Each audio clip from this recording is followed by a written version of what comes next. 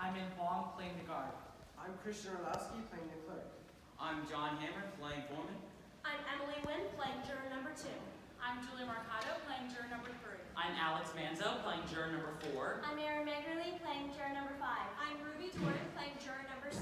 I'm Jermaine Theo, playing juror number 7. I'm Zachariah Snan, playing juror number 8. I'm Duncan Bevilacqua, playing juror number 9. I'm Andrew Ireland, playing juror number 10. I'm Eliana Todorovsky, playing juror number 11. I'm Bryn Weiser, playing juror number 12, and we proudly represent True 3993. Today we are performing 12 Angry Jurors, written by Sherman Ellis Sergal.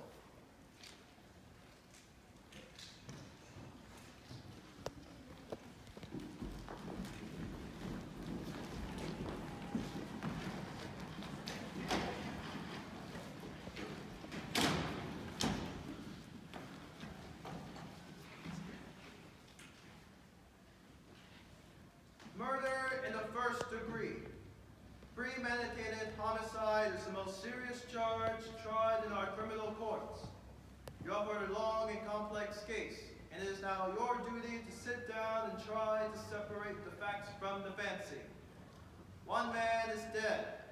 The life of another is at stake. If there is a reasonable doubt in your mind as to the guilt of the accused, then he must be found not guilty. If, however, there is no reasonable doubt, then he must be found guilty. Whichever way you decide, the verdict must be unanimous. I urge you to deliberate honestly and thoughtfully. You are faced with a grave responsibility. Thank you, ladies and gentlemen.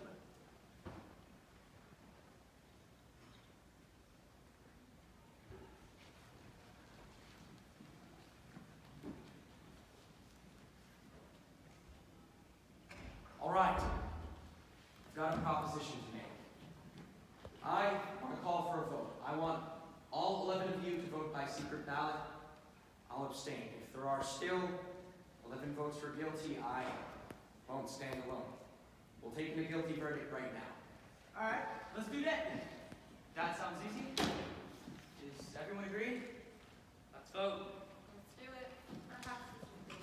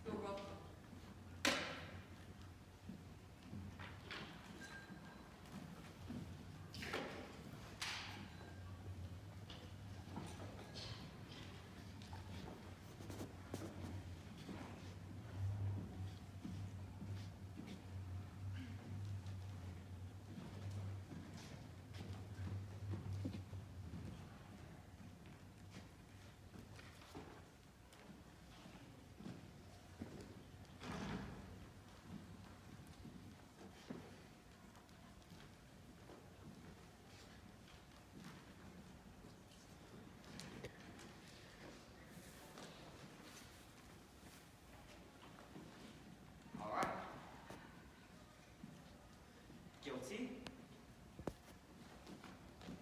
Guilty. Guilty.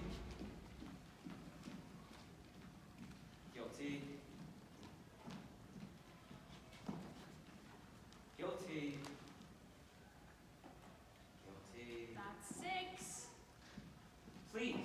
6 guilty. Guilty. Guilty. Guilty. Not guilty. Guilty. How do you like that? Who was it? I think we have a right to know. All right.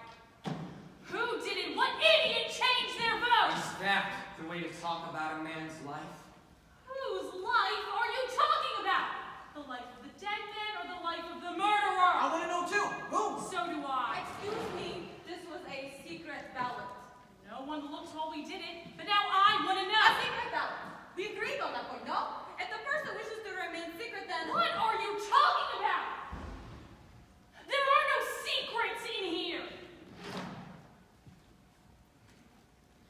know who it was? Who do you think you are? You come in here and vote guilty, and then this slick preacher starts to tear your heart out with stories about a poor little kid who just couldn't help but become a murderer. So you go and change your vote. Now, if that isn't the most sickening— I agree with you. The kid is guilty, but try to be fair. Hold it. Being fair, that's just what I'm saying. We're trying to put a guilty man in the chair where he belongs, and all of a sudden we're paying attention to fairy tales? Now you listen to me. Let's try to keep this organized. It isn't organized, but let's try to be civilized. Please, I would like to say something here. I have always thought that someone was allowed to have unpopular opinions in this country. That is the reason I came here. I wanted to have the right to disagree. Do you disagree with us? Usually I would. In this case, I agree with you, but the point I wish to make is in my own Oh, way. now what do we have to listen to? The whole history of your country? It's always wise to bear in mind what's happened in other countries when people aren't allowed to disagree. But we are. Just stick to the subject. Yeah, let's stick to the subject. I want to know why you changed your vote. I want to know too. You still haven't told us yet. Why do you think I was the one who changed my vote? Because I do. So get on with it. There's nothing for her to tell you. She didn't change her vote. I did. What? I was going to tell you, but you were so sure of yourself. Sorry. Okay, now Perhaps you'd like to know why. let me tell you why the kids The man wants to talk. Thank you. This gentleman chose to stand alone against us. That's his right. It takes a great deal of courage to stand alone, even when one believes in something very deeply. He left the verdict up to us. He gambled for support, and I gave it to him. I would like to hear more. The vote is 10-2. That's fine. If the speech is over, let's go on.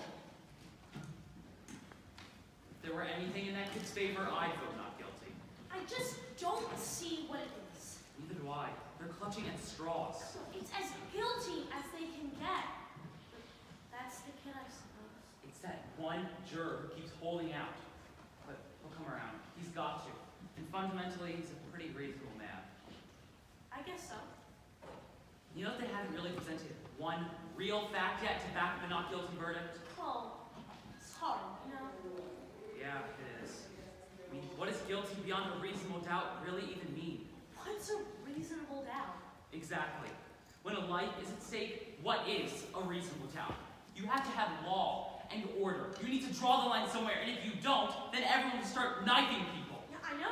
You do hear stories about people who have gone to jail or even death, and then years later, things just turn up. Yeah, and then on the other hand, some people squeeze out on some technicality and kill. Again. Look, hon, now that we've kind of, cooled off, why, I was a little excited a minute ago. Didn't mean to get nasty. Nothing personal. Don't worry about it. Look, supposing you answer me this. If the kid didn't kill his father, who did? As far as I know, we're supposed to decide whether or not the kid on trial is guilty. We're Okay. not concerned with anyone else's motives. Okay, yeah, but who else had a motive? The kid's father was along in years, perhaps an old grudge. Remember, it is guilty beyond a reasonable doubt. That's an important thing to remember. Everyone's a lawyer. Supposing you explain to us what your, reasonable doubts are? This is not so easy. So far, it's only a feeling. Perhaps you don't understand. No, I don't. I'm feeling? What are we gonna do? Spend the night talking about your feelings? Or what about the facts? You took the words right out of my mouth. Look, the old man heard the kid yell, "I'm gonna kill you." A second later, he heard a body falling, and he saw the kid run into the house 15 seconds after that. So where is the reasonable doubt in that? That's right, and let's not forget the woman across the street. She said she looked into the open window and saw the kid stab his father. She saw it. Now, if that's not enough for you... It's not enough for me. What is enough for you? I'd like to know. Get a load of this one. It's like talking to a brick wall. The woman woman saw the killing through the windows of a moving elevated train. The train had 5 cars. She saw the killing through the last 2 cars. She remembers the most insignificant details.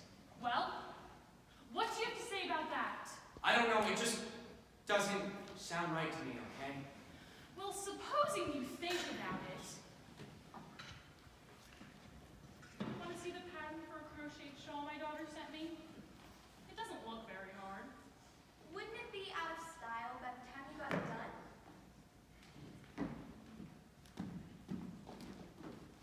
This isn't a sewing circle. Now wait a minute. This is a man's life. Who do you think you are? Alright, take it easy. I have a good mind to walk around this table and slap you! People, please, I don't want any fights in here. Did you see him? The nerve! The absolute nerve! All right. Don't mean anything. Just sit down. This is a sewing circle. Who does he think he is? Were we talking about elevated trains? Yes, we were. So, All right. How long would it take an elevated train going at top speed to pass a given point? what does that have to do with anything? How long would it take? Yes. I wouldn't have the slightest idea. Not would I. I don't think they mentioned it. What do you think? 10 or 12 seconds, maybe. I'd say that's a fair guess. Anyone else? I'd say about 10 seconds perhaps. About 10 seconds, yes. All right, 10 seconds. We're agreed. Now, what are you getting at? This. An L train takes 10 seconds to pass a given point. That given point is the window of the room in which the killing took place. You can almost reach out of the window of that room and touch the L, right? That's right. I tried. So? All right, now let me ask you this. Did anyone here ever live right next to the L tracks? I live close to them. They make a lot of noise, don't they? I lived right by the L tracks. When your window is open and the train is going by, the noise, it's unbearable. You can't hear yourself think. Okay, you can't hear yourself think. But get to the point. The old man who lived downstairs heard the kids say that... He didn't say it. He screamed it. The old man heard the kid scream, "I'm going to kill you," and 1 second later, he heard a body fall. 1 second, that's the testimony, right? Right. The woman who lived across the street looked through the windows of the last 2 cars of the L and saw a body fall, right? Right. So? The last 2 cars. The last 2 cars. What are you giving us here? An L train takes 10 seconds to pass a given point, or 2 seconds per car. That L had been going by the old man's window for at least 6 seconds, or maybe more before the body fell, according to the woman. The old man would have had to have heard the kid say, "I'm going to kill you," whilst the front of the L was roaring past his nose. It's not possible he could have heard it. What do you mean? Sure, he could have heard it. With an L train going by, He said the kid yelled it out. an L train makes a lot of noise. It's enough for me. It's enough for me, too. I don't think he could have heard it. Maybe the old man didn't hear it with all the L noise. What are you people talking about? Are you calling the old man a liar? Well, something doesn't fit. You're crazy. Why would he lie? What's he got to gain? Attention, maybe? You keep coming up with these bright sayings. Maybe you should send one into the newspaper. They pay $2. What does that have to do with a man's life? Why might the old man have lied? You have a right to be heard. It's just, I looked at him for a very long time. The seam of his jacket was split under his arm. Did you notice that? This is a quiet old man with a torn jacket who walked with 2 canes. Now, I think I know this man better than anyone here. This is a quiet, frightened, insignificant old man who has been nothing all of his life, has never had his name in the newspaper. Nobody knows him after 75 years. This is a very sad thing. A man like this needs to be recognized, to be questioned and quoted just once. This is very important. So, you're trying to tell us that he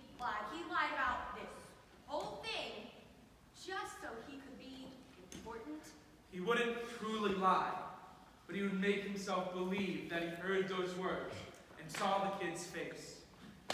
Wow. That's the most fantastic story I've ever heard. How do you come up with a thing like that? I'm not making it up. You must be making it up. People don't lie about things like that. He made himself believe he was telling the truth. What do you know about it? I speak from experience. What? I am the same man. I think we all understand now. Thank you. You know, if you want to admit you're a liar, it's all right by me. Now that's too much. He's a liar. He just told us so. He didn't say he was a liar. He was explaining.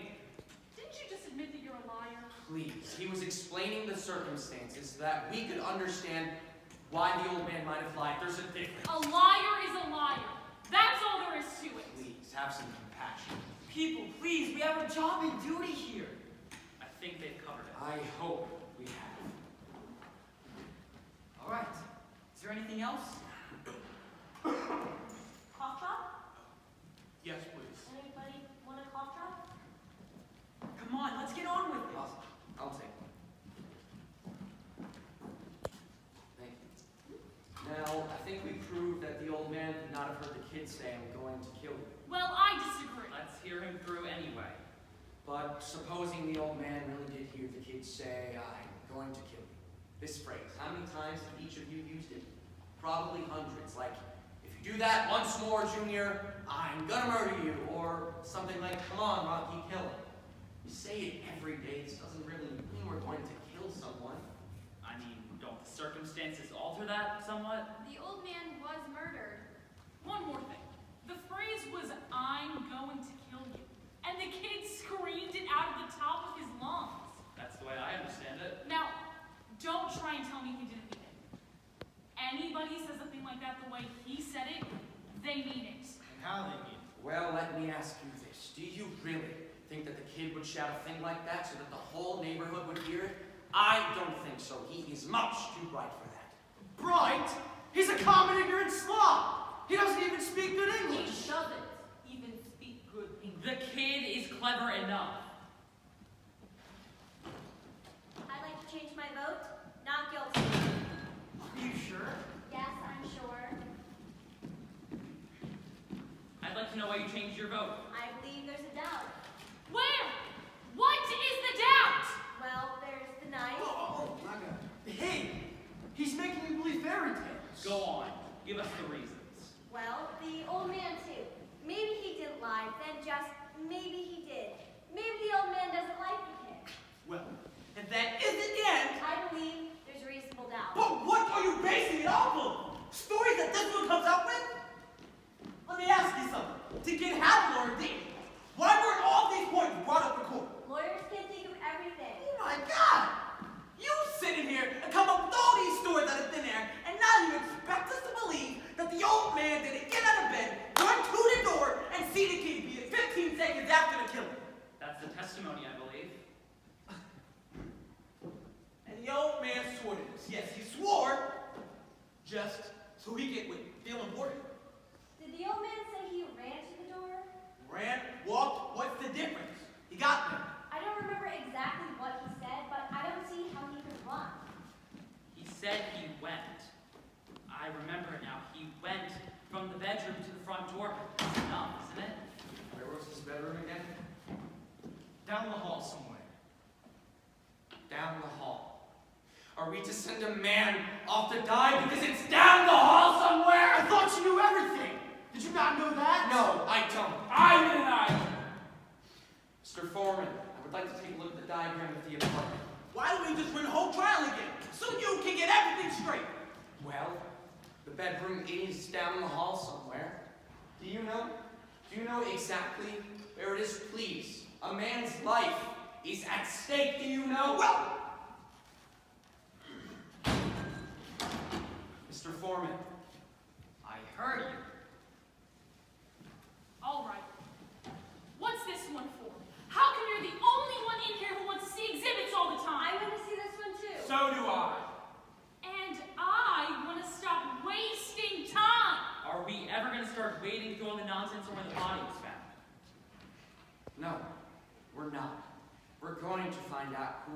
has had 2 strokes in the past 3 years and walks with a pair of canes, he'd get to his front door all in 15 seconds. He said 20 seconds. He said 15.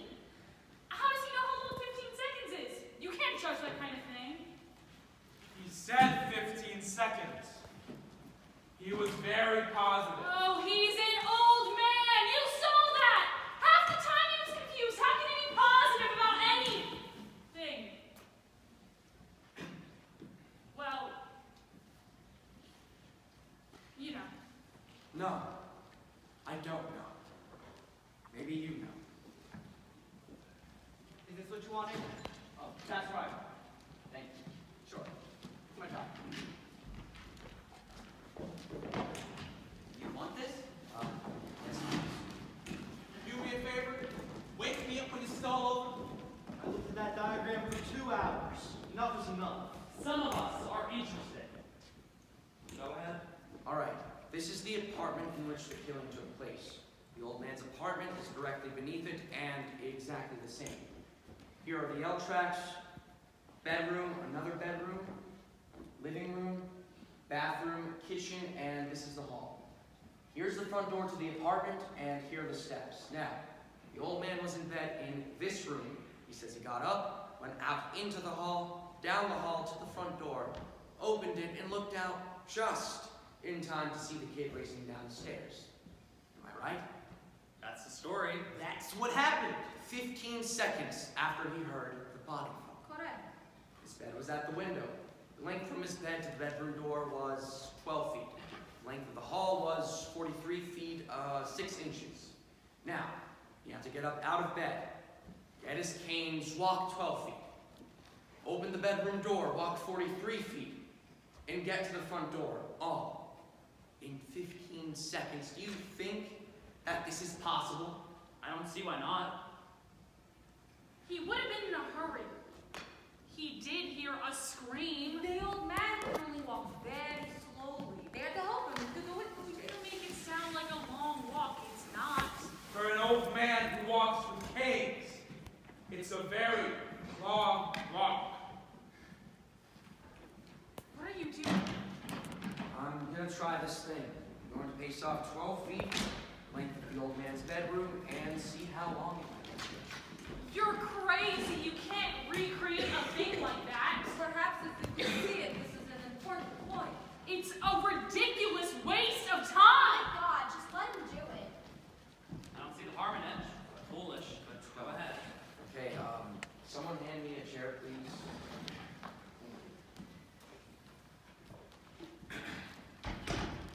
This is the bedroom door. How far would you say it is from here to the door?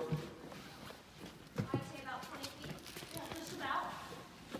20 feet is close enough. All right, from here to the door and back is about 40 feet. Shorter than the length of the hall that the old man had to move through. Wouldn't you say that? A few feet, maybe. What makes you think that you can do this? We can't stop him. Do you mind if I try? According to you, it'll only take 15 seconds. We can spare that. Anyone with a watch in a second hand? I have one. When you want me to start, stand your foot. That'll be the body follow. All right, I'll time you from there. And let's just say that he keeps his canes right at his bedside, right? All right. All right, I'm ready. Hold on. I'm waiting for the hand to get to 6. There's there.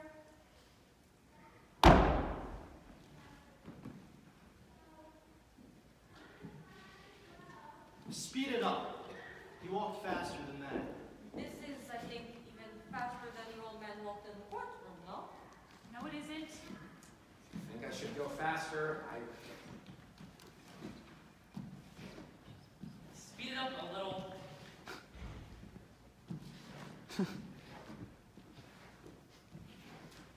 Stop. Right. What's the time?